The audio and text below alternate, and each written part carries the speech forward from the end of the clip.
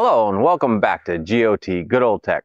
I'm Mark Shepard, and today we're going to do things a little different, as you can see from the intro. Today we're going to get into e-bikes, more specifically, how to make your e-bike a smart e-bike.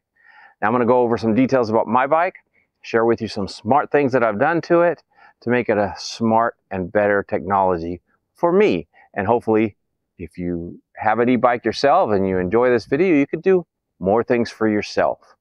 Now, before I get into it, I want to ask that you like this video below. When you like this video, it shares it amongst YouTube and we get more people involved in watching this channel so I can make more content for you. So please like this below and help me to share more content for you. Now, as I said, we're going to get into this bike. I'm going to get behind the camera and go into more close detail on this bike and show you what devices I use, even what apps I use to make this smart and make it a healthy and safe bike. Let's start in the back and work our way up front. As you can see here, I've got this nice cargo bag on the back. And what I really like about it is it has a compartment here on the back where you can hold actually cold devices. It's insulated. Cold devices, cold things like water. You can even put ice in there. It's insulated and it works really good for that. You can put food or whatever. I keep some tools in there.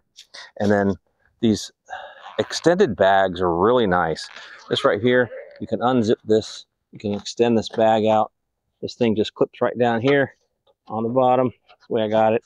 And you got this big old bag. You can unzip and add more cargo on this bike, and you can haul quite a bit of stuff. And there's a bag on each side. It folds up really nice and sleek and convenient. I really like it. You got a nice cup holder here in the back if you want to use it for that, or water bottle holder. So it's a really nice bag. And the way this is designed, it's designed to actually just clip right on and come right off. There's a clip right here and just slides on and slides off. It's really nice. You can slide it off, roll things up and carry it away, and you have all your stuff with you, and it's nice and secure. Okay, so that's what's real nice about this bag. It comes off easily. Let's go ahead and move on to the back seat here. On this thing, I put a back seat on here for my wife. It is actually spring loaded. I had to rig it up. It's got a spring underneath it. It's made actually to go on the fronts of the bike, but because I put it on the back for my wife, I put that spring loader on because this bike, believe it or not, does not have any shocks. It's so it could be quite a bouncy ride unless you have shocks. Also, this front seat actually has a shock piston as well. That's something I added. See, the seat goes up and down to give it a nice flexibility so you don't feel all the bumps and holes as you're riding. That makes it a really nice, comfortable ride. Now let's move on to talk about the security system of this bike. You know, first off, you want to start with a lock, of course.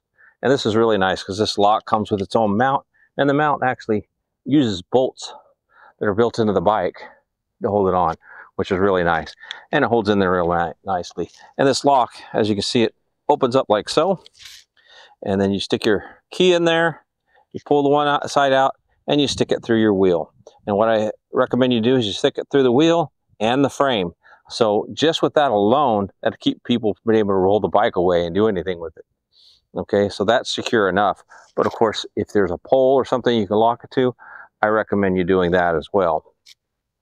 And I use it a lot, especially when we're traveling. We go to a store, we'll lock it up somewhere securely because it'll take somebody a while to cut through something like that. And in the meantime, I also have a secondary device. I have an alarm system on this thing. And all you do is you press the alarm button to set it. Now the bike is set.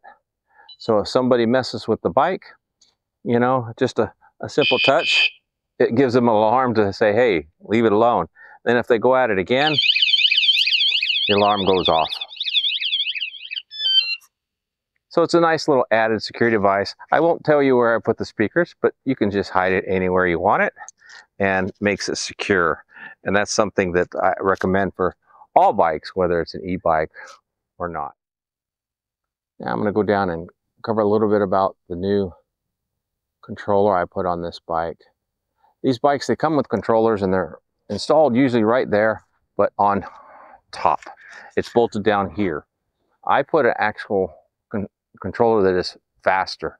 It comes with, I believe, I'm not going to get into specs because I'm not really sure, but this controller, basically what it means is it allows to use more power on the motor and the bike goes faster. And with that came a nicer monitor, a color monitor, and I'll show you that in a moment. Now let's talk about the front of this bike and my control center or the cockpit, what do you want to call it.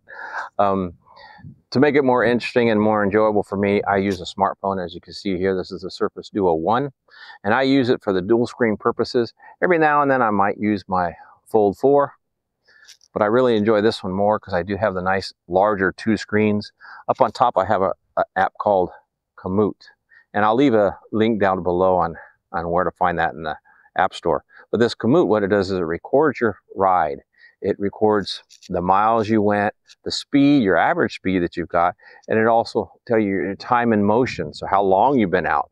So it's really nice, tell you how far you've gone, your speeds, and your current speed. So I really enjoy it for that, and it records it all, and you can save it. You can save your trips.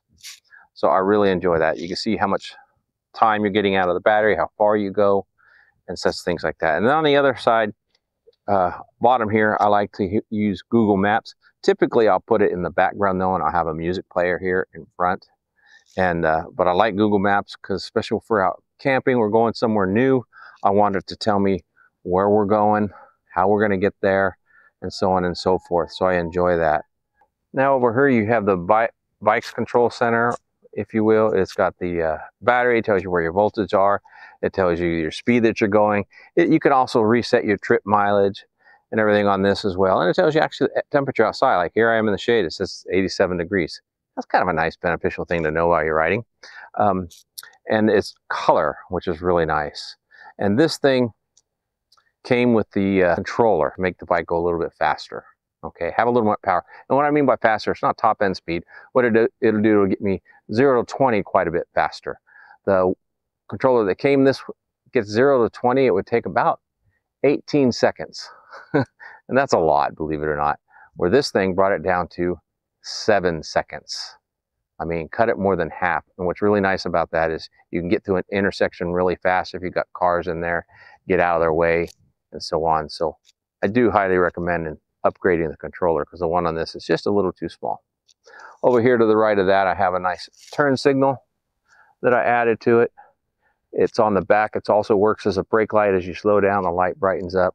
This does have a headlight and a brake light built in, so that's kind of nice. So the turn signal works pretty good as well. And one thing I did want to cover and go over real quickly that adds to the smartness of this bike and the easier and more enjoyable ride is, how do you listen to things?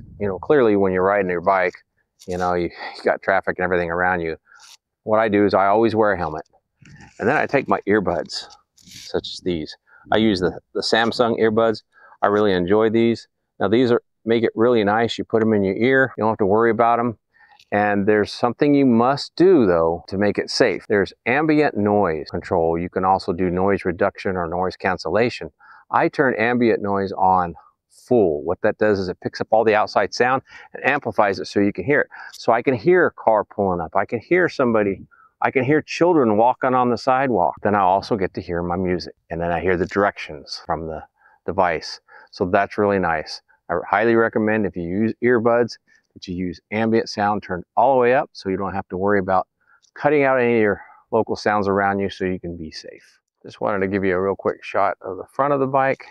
As you can see, you've got the headlights on the front, and they can stay on, and they don't drain your battery much at all. So I recommend keeping it on so you can be seen well and be as safe as you can. Well, that was a quick rundown of my e-bike and some of my accessories or smart devices that I use with it to make it a more enjoyable, more healthy, and informing ride. I use this bike. I used it, I got it right after the pandemic started because I knew that I needed to get in better shape. I was very heavy, and I've lost 30 pounds. Now over the last several months, I've gained some of it back. Gained another 10 back, which is tough for me. A lot of it was due to I had a surgery this last year, and the fact that the winter was long and I couldn't really get out and ride it. So I'm looking forward to getting out and riding it more, doing more, and sharing more.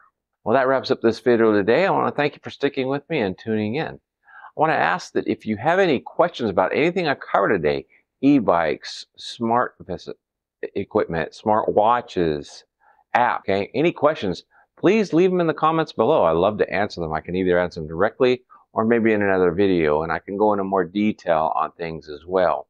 I really enjoy the e-bike, and I really enjoy my smart things, like bringing them together. I have other things I'm going to share with you as well in the future, as in camping equipment and things that I use accessory to all my smart devices. I've got a whole lot of things to share, and I'd be happy to do so. So if you have any questions on anything specific, please leave them in the comments below, and I'll get to those as soon as I can. So thank you again for being with me. If you enjoyed the video, please like this video, please share it with your friends, and most of all, please subscribe.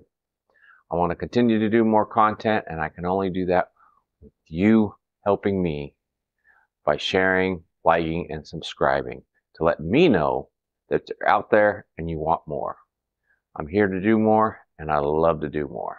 So if you haven't used anything that I've talked about today, I've just got one thing to say: you've got to try it. Thank you very much, and God bless.